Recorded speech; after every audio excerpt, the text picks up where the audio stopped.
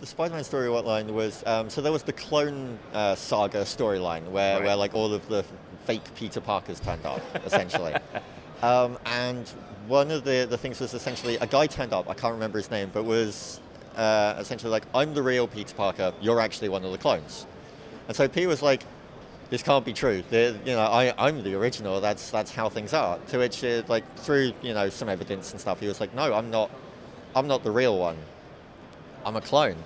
So if you're the real one, then you can be Spider-Man. Like, I give to you Spider-Man. To which he was like, okay, cool, I'll be Spider-Man then.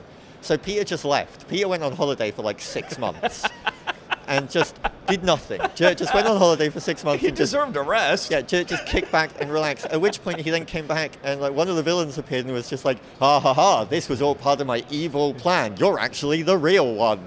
To which is like, your evil plan was to send me to a beach for 6 months?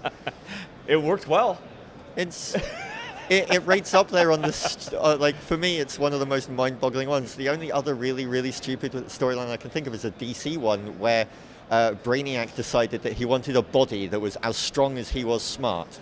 So he was like, I know, I'm going to get Doomsday. Doomsday is like the best body for me to have. Nothing can possibly go wrong with this. I know where he is. He's trapped on the moon. I just need someone to go get him. Who should I send? I know, I'll send the Suicide Squad. Perfect. Makes sense. Because the name isn't going to give away any kind of hint of what happens to them when they get to the moon.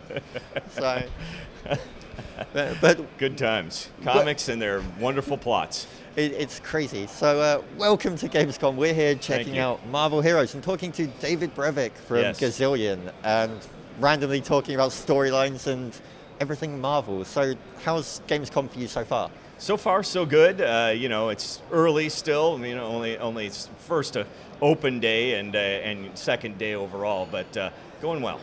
Good. So for those that don't know, you are the head cheese at Gazillion. Yeah, I think that's the official title, head cheese. I'm the CEO of Gazillion. That's correct. I think head cheese has a better ring to it. It has a better ring, that's for sure. You should go with something like King of All. Have a more comic book style like title. I should have a comic title. Well, there you go. I'm going to work on that. So we're checking out Marvel Heroes 2015, because you've rebranded and you're better, faster. You had Stronger, the technology. Faster, exactly. This is it was more than 6 million, but we've rebranded the product, Marvel Heroes 2015, kind of celebrating our first anniversary and the start of our kind of second season, if you will, or whatever you want to call it, and.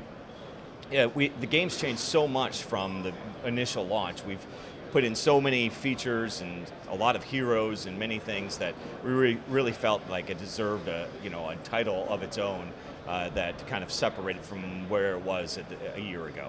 So to fill those in for people that don't actually know what Marvel Heroes 2015 is, let me try this and you see how good I get it. Okay, sounds good. Marvel Heroes 2015 is an MMO action RPG, similar to games like Diablo in that kind of style, but based in the Marvel universe. You end up playing different heroes. There's a massive pool, and you're constantly updating it of heroes that you can choose from. You have different costumes for them, so if you want to play a specific Iron Man or a specific Deadpool or Spider-Man or some of the new Guardians characters, for example, you have those available to you.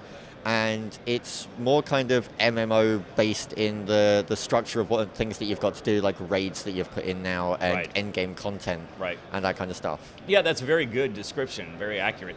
It is first and foremost, it's an action RPG, very much like a Diablo type game, but you play as the Marvel superheroes. And itself, like you said, it isn't an MMO in terms of, like, when you think of an MMO like World of Warcraft, where you're going out and getting quests and picking 6 apples and killing 7 wolves or whatever, and going back and turning them in.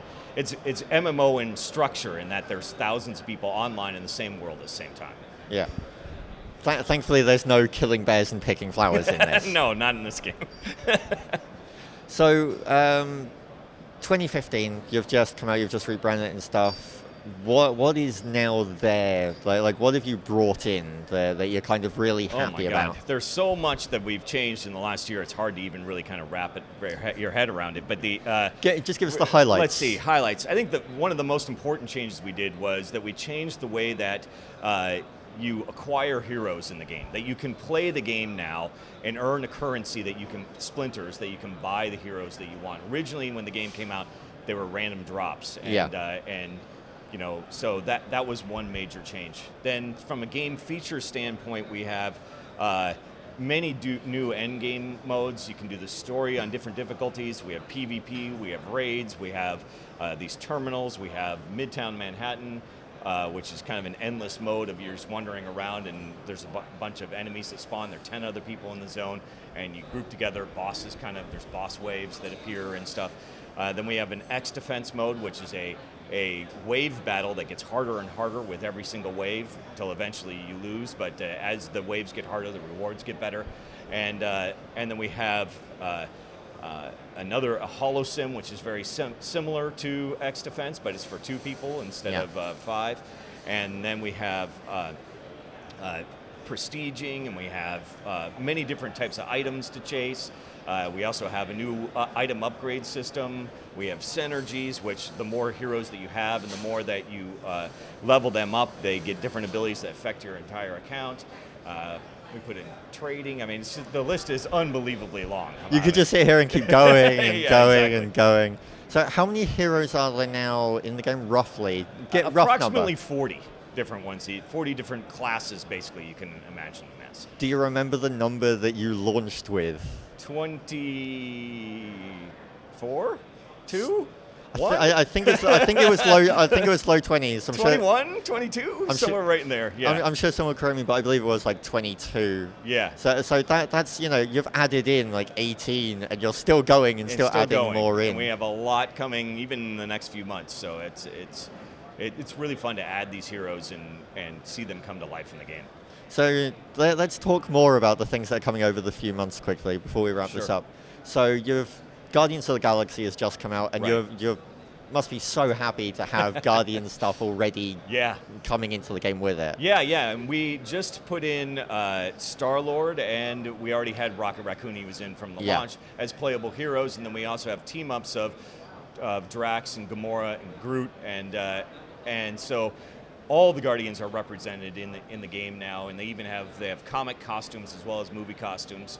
So, you know, whatever your fancy, there's plenty to choose from. So what else can players expect a little bit further into the future? Is there anything that you can tell us? Yeah, there's juicy a few details things on? that are kind of coming up. Rogue is a new hero that comes out this month.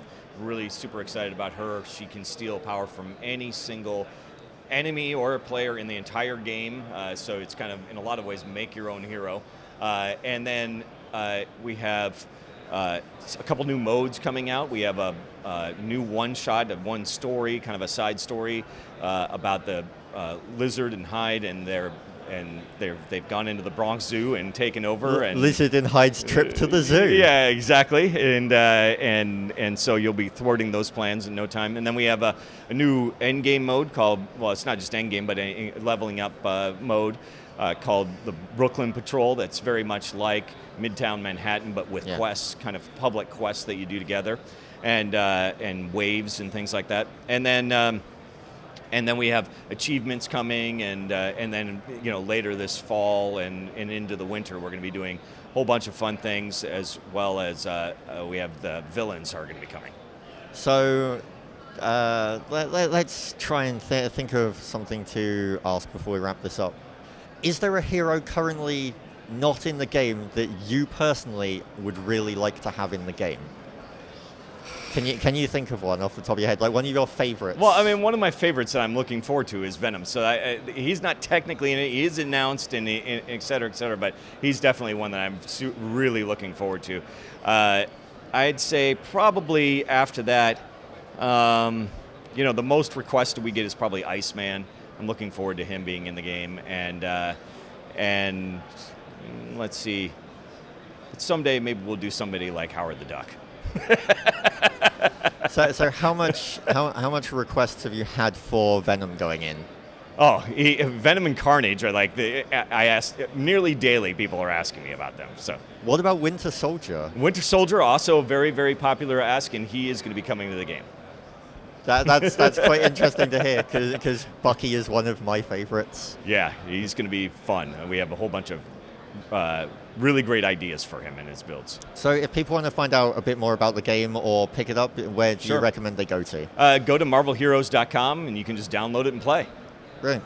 And also it's available for PC and Mac now as well. So you mentioned to us off camera that you are also very kind of hands-on. Yes, absolutely. I do. I stream on Twitch.